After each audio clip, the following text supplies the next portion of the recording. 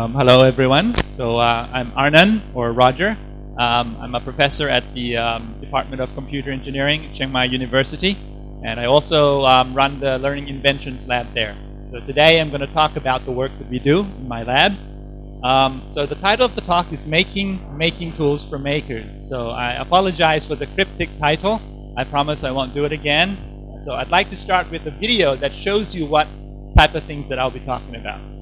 So this is going to be a video of a group of makers making something using the making tools that I've made. All right? So I did it again. The goal of showing you this video is that I hope that it will make you think that, you know, this is something that you wouldn't expect seeing a group of high school kids doing. All right? So it's in Thai, so I will explain what they're saying. สวัสดีครับพวกเรานะครับกลุ่มรถจักรยานยนต์จับเจ้าของครับผม So this is a motorcycle with theft protection สถานการณ์แรกนะครับคือรถจอดอยู่เฉยๆครับสถานการณ์2คือรถกำลังวิ่งอยู่ครับสถานการณ์2ครับรถกำลังวิ่งอยู่นะครับจะมีสวิตช์ฉุกเฉินเท่านั้นนะครับที่จะรอทำงานครับอันนี้ครับสวิตช์ฉุกเฉินนะครับคือว่าจะกันไว้ตรงถ้ามีโจรมาปล้นนะครับเราก็สามารถกดแล้วจะส่ง SMS ไปหาเพื่อนก็คือถ้าถูกจี้นะครับกดปุ่มนี้ปุ๊บส่ง SMS เลยครับผมจะเป็นทาง GPS ครับระบุสถานที่ส่วนสถานการณ์ที่2นะครับรถจอดอยู่เฉยๆครับผมครับรถจอดอยู่เฉยๆก็จะมีอยู่2อย่างครับถ้าเจ้าของสแกนลายนิ้วมือถ้าสแกนลายนิ้วมือสแกนตรงนี้นะครับมีเครื่องสแกนลายนิ้วมืออยู่นะครับครับผมสแกนเสร็จโน้ตบุ๊กก็จะทำงานปกติแล้วเราก็จะเริ่มใช้ปกติได้ครับอย่างที่2นะครับไม่ใช่เจ้าของรถครับสมมติเป็นโจรนะครับสแกนแล้วมือจะไม่ติดครับผมครับก็จะ If someone tries to steal your bike ก็จะถ่ายภาพ it won't work ถ่ายภาพมีกล้องอยู่ใช่ไหมครับ There's also a camera installed inside there that little hole you see It'll take a picture of anyone who tries to take the bike. มีกล้องอีกตัวนึงอยู่ด้านนี้ There's ด้วย also another camera that takes a photo of the surroundings so that if it is indeed stolen, it'll send a photo of where it is. Raspberry Pi อยู่ข้างหลังนะครับอุปกรณ์ This GPS is อยู่ข้าง all หลัง the นี้นะครับ circuitry required. You can see a GPS unit, you can see a Raspberry Pi, you can see a special robotic board ว่าตอนนี้อยู่ที่ไหนนี่แหละครับรถถ้าถูกขโมยไปตอนนี้ขี่ไปถึงไหนแล้วอะไรเงี้ยเนาะอย่างที่2ครับผมคือขีดพอรถครับรถจะจอดอยู่เฉยๆนะครับขีดนี่คือโจรถีบคอรถใช่ไหมเพื่อแกะล็อกออกเนาะ If someone really tries to take the bike, they might break the เป็นสวิตช์อะไรครับ The motorbike will detect เป็นเซ็นเซอร์แม่เหล็กนะครับเพื่อที่จะเห็นว่าตำแหน่งของคอรถอยู่ที่ไหนใช่ไหมครับถ้ามันเปิดปุ๊บมันจะสลายโอเคแล้วจะมีเซ็นเซอร์ประหลอดช่วยข้างหลังนี่นะครับ And if the bike เซ็นเซอร์ประหลอดด้วยใช้ทำอะไรครับ someone is riding your bike ถ้ารถมีการเคลื่อนไหวนี่ครับ without being authorized there's a little sensor there that detects vibration จะไปทำงานครับผม so that it knows it is moving ก็คือตรวจดูว่าตอนนี้รถเคลื่อนไหวอยู่หรือเปล่า and it will send you all those information about location photos etc.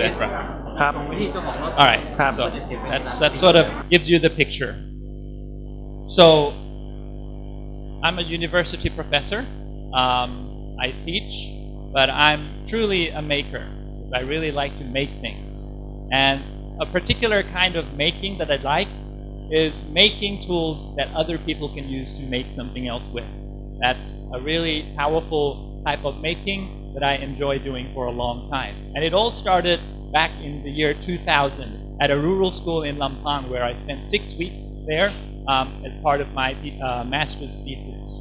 So I was working with a group of 14, 15-year-old children using robotics and trying to figure out what people in rural areas can make out of these tools. Back in those days, we were using Lego Mindstorms. These are basically robotic kits sold by Lego company.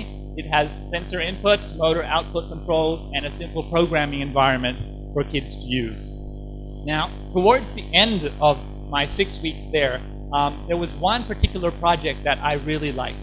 So one girl, she had a fish farm at home. But the problem was that the fish farm was 1 kilometer away from her house, and it's her duty to go there every day. So walk from her home to the fish farm and turn on this black light, which some of you may know will attract the insects, and they would fall into the fish pond and become food for the fish. Right? So that's sort of her duty, to go and feed the fish by turning on this light.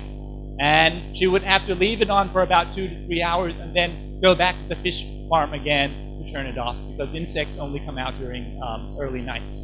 So it's really a task that she thought could be automated by using the tools that she'd learned during this program that I was doing. So she invented a system. She adapted a relay board that we had made for another project for this fish farm idea. So what she did was that she attached a light sensor to the Lego brick and then used that to detect when it gets dark, and then turn on the light by using the relay switch, leave it on for 3 hours, and then program it to turn itself off. Right? So this is how it looks like. That's the light sensor, and that's the relay board. That's the little Lego brick there, and everything worked pretty well, and I was really impressed by this project, and it was a highlight of my master's thesis, so thanks to her, I graduated. Anyways, it didn't end too well, and this wasn't in my thesis, though, because the next day she tried to show the system off to her parents. So her father came and said, okay, this is good, you're done with it, right? So her father demanded that she take the system, right? He didn't want her to leave the Lego brick there at the fish farm. And the only reason is because her father was afraid that someone would steal the Lego brick, because it costed more than his salary. And so we ended up having a really nice project that didn't sustain because of this particular reason. So from that day, I was really interested in, how can we design technology that would fit into situations like this.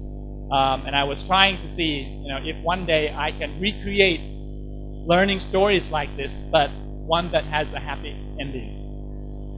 So the question for me back then was really how to design technology that not only makes people interested and use in a classroom context, but cannot sustain in real life, but something that really works. So I came up with the design of what's called a go-go board, and this was back in 2001, so that predates the Arduino, if you know that system. It's a low-cost open source environment. Uses locally available parts, easy to build, single-sided PCB.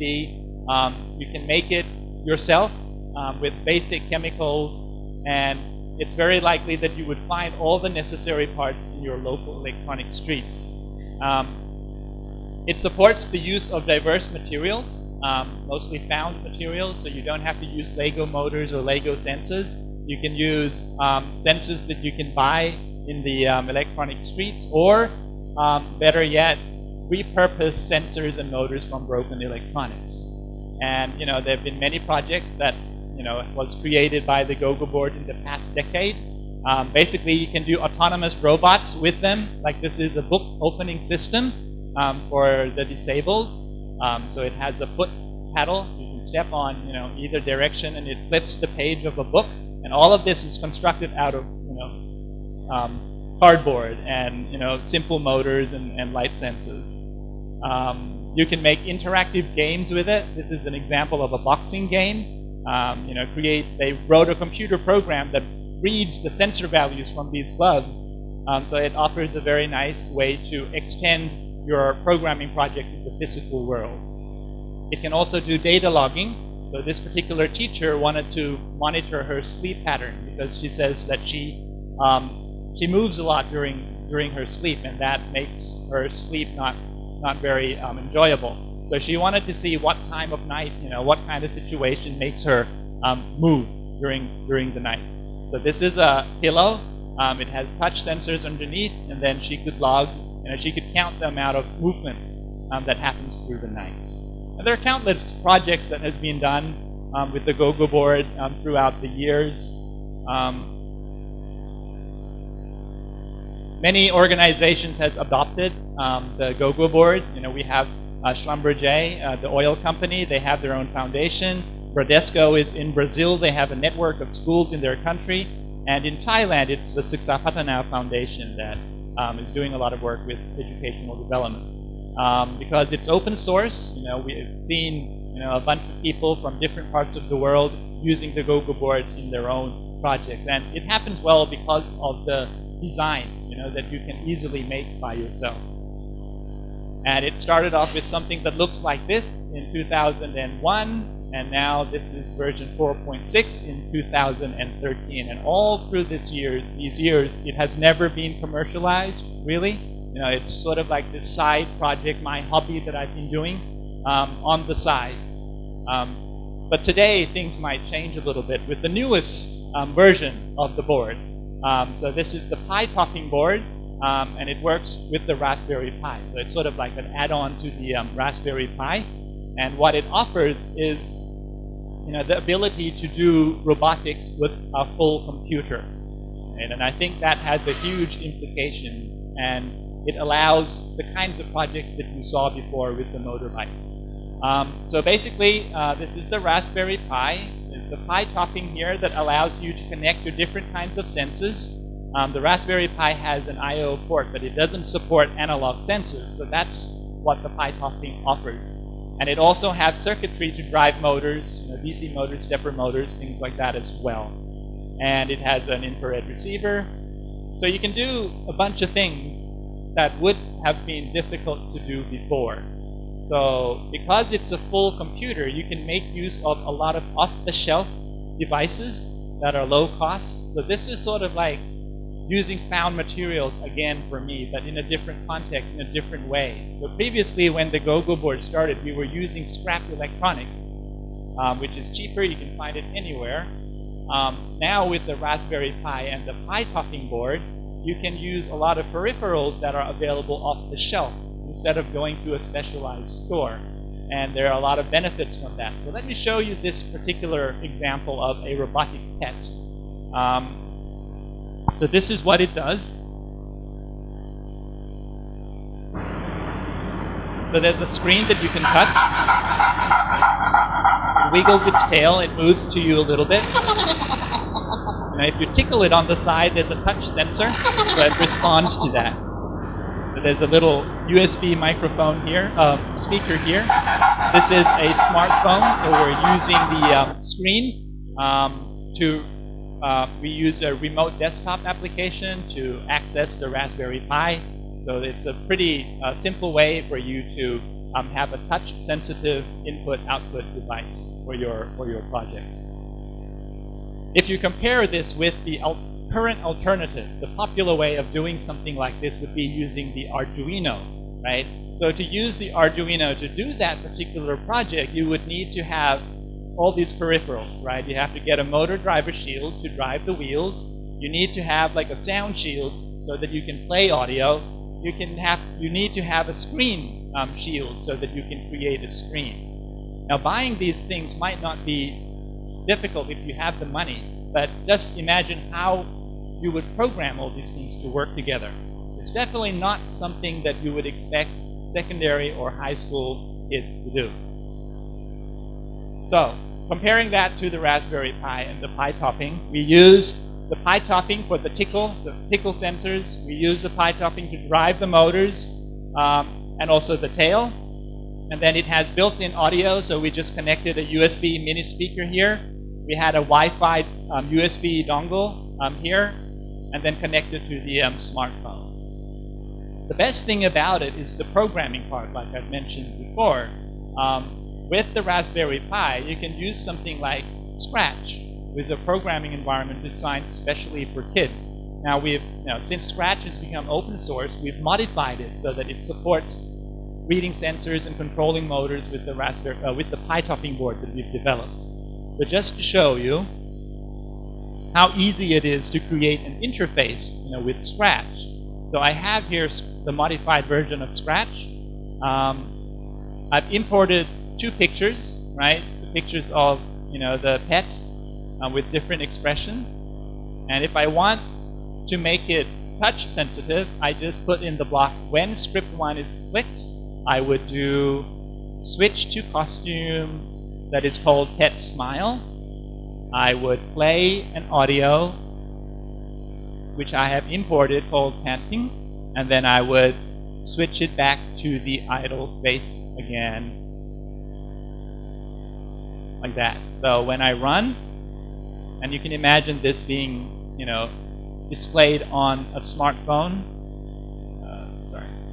A smartphone, right? Running full screen like this. And when you tap the smartphone, that's what it does. So very simple for kids to create. Almost impossible to do with the alternative approaches. So this is the full program of the robot. So not too complicated, not as simple. I mean, just about right, I think, for secondary and high school children. So we've tested this platform a little bit this year. So we've had people, students creating projects like this is a theft detection system for a jewelry store. So it has an RFID system. Every item in the store has an RFID tag. If you remove it, the RFID reader will pick that up, and then it would sound an alarm, flash the light, send an SMS to the authorities through an air card. We've developed some Python image processing libraries to do face detection. So a couple groups made use of that. This is a sort of anti-helmet door. So if someone tries to enter a jewelry store with a helmet, there's a camera, and it would prevent that person from entering by not unlocking the door. So this is using a simple webcam and the face detection library that we have for them. It has also found a place in a more serious context as well. So this is a project that 7-Eleven asked me to help them with. They wanted to conserve energy in their stores, especially their lights. So they wanted me to create a system where we would turn off some of the lights in the store when the ambient light or the light outside is bright enough. Let me show you a quick video of the system.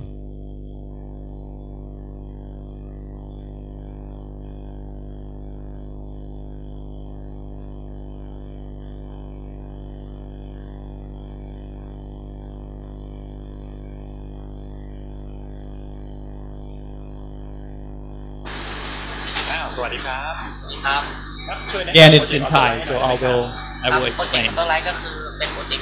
So what's the auto light project? So he's basically explaining that we will turn off some of the lights in the store. If there's sufficient light from outside to keep the brightness in the store within the standards.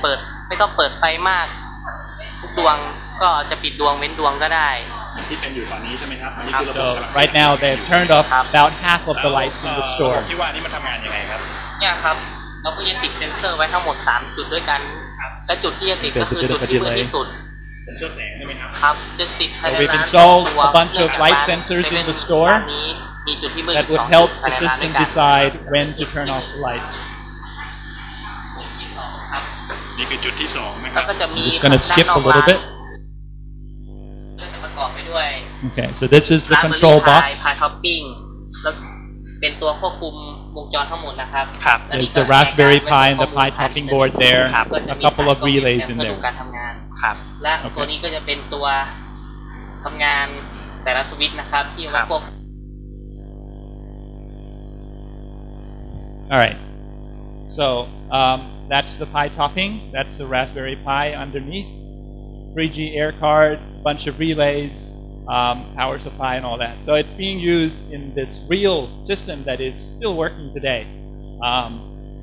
So basically, it determines the amount of light in the store, right? And then if you need to turn off a few lights, it does that through a relay. There's a camera that takes a picture of the store and sends it up to a web server so you can debug. You can actually monitor which lights are being turned on and off. It also plots a graph of the brightness in the store as well. So you can look it up online. And it's sent to the server through a 3G air card. So that's sort of the platform that we're working on. It's quite new. We're still improving it. But our plan is that we will do a Kickstarter campaign with Kano, which is a company in the UK. They're doing a lot of work with the Raspberry Pi. They're actually doing a Kickstarter campaign right now to offer nicely packaged Raspberry Pi for schools. They were aiming to get $100,000, but I've checked this morning and and they've gotten $1.1 million already and still have 12 days to go. So, you know, the collaboration between us and Kano started before that, so we felt a little lucky that, you know, maybe we can ride on that success a little bit. So we'll see. The plan is to do this campaign next year. Okay, so that's sort of the story about the tool that we're doing, which I think is quite ready to mature, and I hope that good things will come out of it. But the thing that I think is also important not only is the technology, but the learning process, which to be honest, I haven't really figured out a way to scale very well. Because creating good learning environments and opportunities for kids is still pretty hard from my experience. So going back to the 7-Eleven project, it's not a project that I did myself. I don't typically do engineering projects like this. I accepted this project because it was a learning project. The idea came from students at a 7-Eleven school, and the idea was to have my students, you know, sophomore students, implement the project. So this was interesting to me because it would offer sort of a real-world experience to my students, allowing them to work with other students as well. So in order to make this project a success, you know, they had to learn concept of, you know, brightness, you know, what's a lux as a unit, and what's the standard of 7-Eleven. Of the brightness in a 7-Eleven store. So 750 lux is their standard. So how do we make sure that the light in the store doesn't go underneath that? They have plotted out a few possible points to place the light sensors, and they had to come up with their own ideas of where to actually put the light sensors. And, you know, they were smart enough to choose the darkest part in the store. And it involves kids installing things in the real store, you know, debugging in real settings, you know, doing things that a computer engineer might not expect to do in his career, and, you know, experiencing relays exploding, you know, deciding where to put the webcam so that you can see all the lights in the store. All of this, I think, contributes to becoming a true engineer. So I think this is really the power of, you know, using technology for learning. And it's very context specific. So I cannot replicate this for the rest of my students. So that's why I think it's pretty hard to do. Okay, so the platform that I'm using to create learning environments for students, not just in my department, but for schools as well, is through the ITEM Robotic Camp. And we've been doing this for 5 years already. And so it involves students coming to a camp from schools in northern areas. Teachers will bring students to this camp. We would do typical robotic activities, but then we would lure them to do projects as well when they go back to school. So we give a small grant to them. And we would do school visits. You know, this we've found that a teacher has replicated our robot in her own school using her own sort of materials, which was nice. This was a project that we were helping to support, you know, an automatic water pump project. The student had created a model of the system using the go-go board, and it was so good that we tried to implement the real thing for them. So this is us going to the school, transforming their idea into reality. You know, climbing up the water tank, installing sensors, installing the control box, and that's the control box inside. The condition was that even though the tools have changed, but the program needs to be the student's program. So that hasn't changed. Okay, so that's basically what we're doing at the Learning Inventions Lab. There are a couple other projects that we're working on. If you're interested in that, I can talk more about it later. So thank you very much.